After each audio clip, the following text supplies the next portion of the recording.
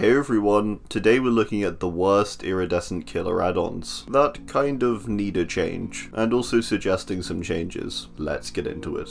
Starting off, we have the Obsidian Goblet for Pyramid Head. This add-on is so strange. This add-on makes it so whenever you walk on your Rites of Judgment trails, you become undetectable. This sounds pretty okay until you realize just how much this restricts you. Walking only on your trails means you have to not only place those trails to begin with, but also actively need to use that same pathing in the same way, in the next minute or so before they disappear. Also, the trails themselves can't even be that long. The whole setup and application just feels like such a waste of time for the potential minimal payoff of maybe a surprise attack. You'll jump scare a few survivors now and then, but that's about it. Another issue is that if you're trying to use your trails for yourself, they likely aren't in a good spot to torment survivors. This means you don't get killer instinct much, and generally you're going to get less cages too. This add-on can actually be kind of decent on indoor maps, and when it does get working, it can pay off, although not by that much. It sucks too because this add-on has a really cool concept. It's an ability perfectly fine for maybe a green add-on, but for an iridescent,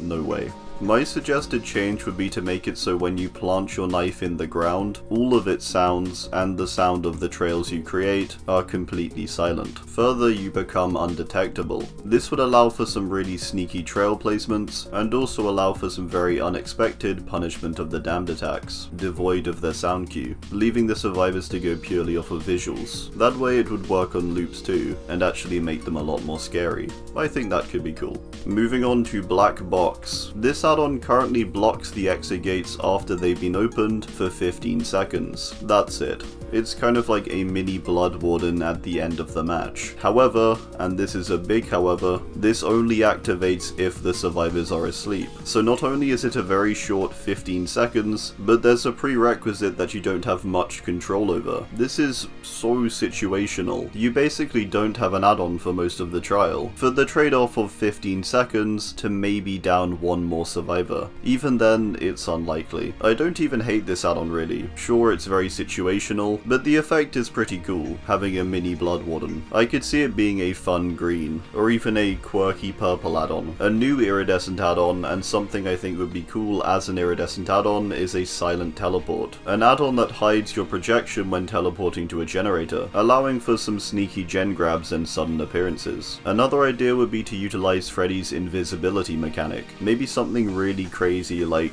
when within 4 meters of the nightmare, and in the dream world, he is completely invisible. This would let long loops still be viable, but would make short loops near impossible and really scary. It could be countered by waking up, but would be extremely strong when asleep. Next up, we have Soldier's Puttee for the Huntress. This is another add-on that I like the concept of, but it just categorically should not be iridescent. It could maybe be a yellow or green. This add-on bumps your base movement speed up to 4.6 meters per second from 4.4 meters per second when you have no hatchets. This makes you the regular movement speed basically, when you have no hatchets left. It is helpful, but equally if you're a competent huntress, you basically should never be low on hatchets, and if you are, you're going to go and reload straight away, getting a few seconds of usage out of this Puttee at most. In rare occasions you can use the extra speed to normally chase someone, but this largely just isn't worth it, and you can do this even with the 4.4 movement. Yeah, it's a good little buff in a specific area, but more fitting to be yellow or maybe green. I feel like Huntress needs a completely new iridescent add-on. Here's my suggestion. It's another kind of weird one.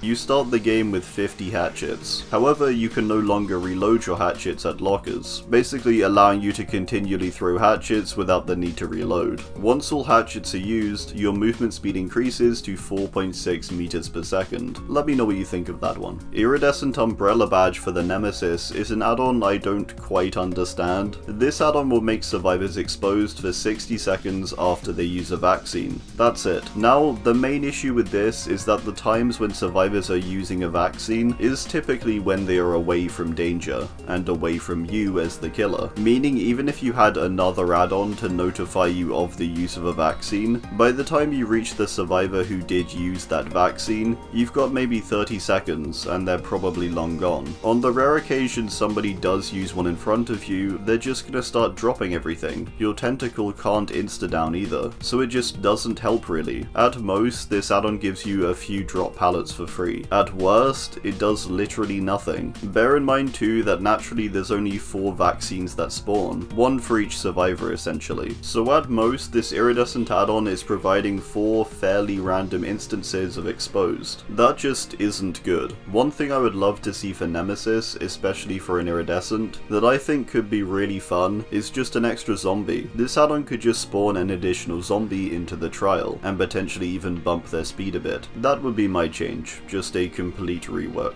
Renjiro's Bloody Glove is a highly counterproductive add-on that encourages you to not use your Blood Fury. This add-on for the Oni will reveal survivors to you with auras whenever they step into Blood Orbs. However, when they do this, they also consume the Blood Orb. This means that ideally you don't want to go into Blood Fury, as it despawns the Blood Orbs, and you don't get the info from Renjiro's. So this add-on makes you into an M1 Oni with a bit more information. This add-on is a little like Waterlogged Shoe for the Hag, in the way that it basically removes a whole aspect of gameplay. In Oni's case, using your Blood Fury can often be punishing more so than helpful with this add-on. This add-on works against itself in this case. As an Iridescent add-on, I think it's fine to nerf a certain aspect of the killer's power, if it means you buff another part by a huge amount. For example, Tuft of Hair for Myers. Sure, it takes longer to stalk, but you get infinite tier 3. It takes longer to achieve tier 3, but it's also very strong once you get there. Also, Oni's most enjoyable aspect is his Blood Fury. This add-on should be the brown meme add-on at the very bottom of his kit. To be honest, both Renjiro's and the Iridescent Crest should be replaced with the Scalp Topknot and either Lion Fang or Splintered Hull, except, you know,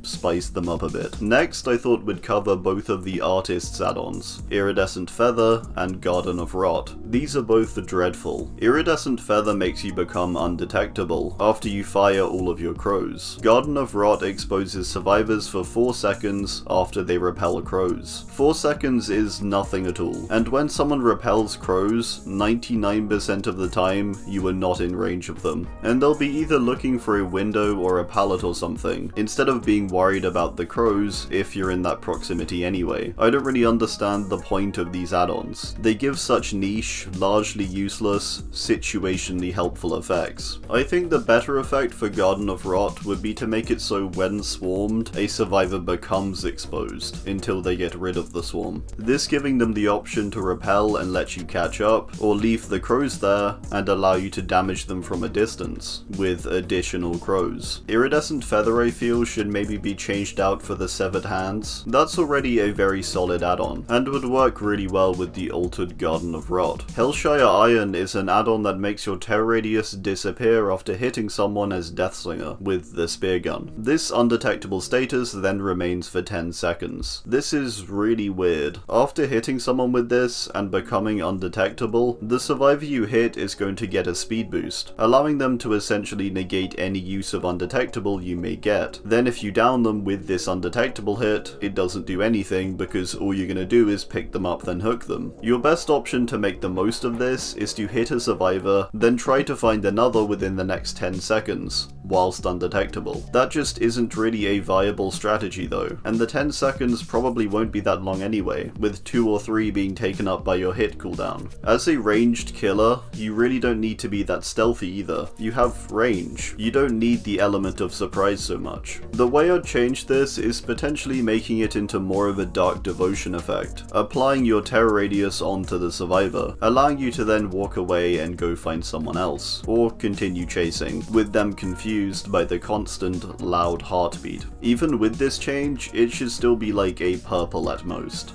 Ghostface Caught on Tape is another iridescent add-on that just, like, nerfs you. This add-on allows you to mark survivors when leaning 1 second faster, but it takes 0.75 seconds longer when not leaning. This requires you to really lean into the whole always leaning thing, which just isn't always possible. Marking from cover is already really fast, so this 1 second isn't much of an improvement. Also, most of the time you want to 99 a survivor, and then go hit them once you can guarantee a down. Having this 0.75 reduction makes it just a bit harder to do this. Not by much, but it does. This trade-off just isn't worth it. This add-on can vaguely work to your favor if you abuse the reveal mechanic, and play very fast with how you stalk. You do have to be very aggressive and keep a momentum though, which I feel can be quite hard. My change to this would be, and this is going to sound really overpowered, but hear me out, when you mark a survivor, they don't get alerted that they've been fully marked. They become exposed, but they can't tell. The only way they can tell is by revealing you. If not though, you can mark them, sneak in and down them, with exposed then popping up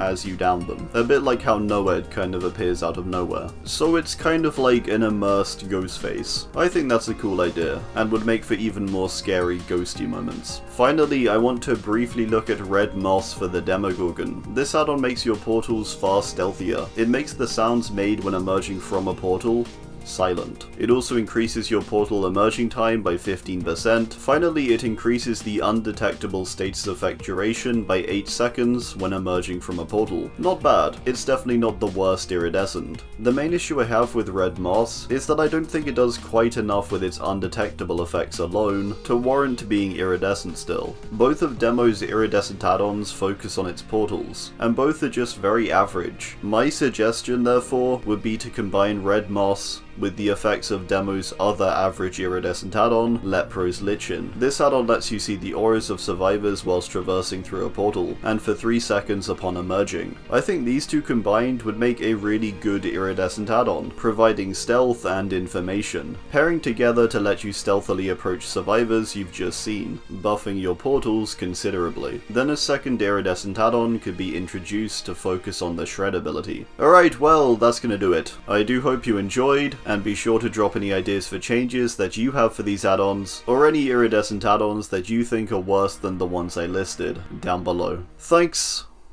and goodbye.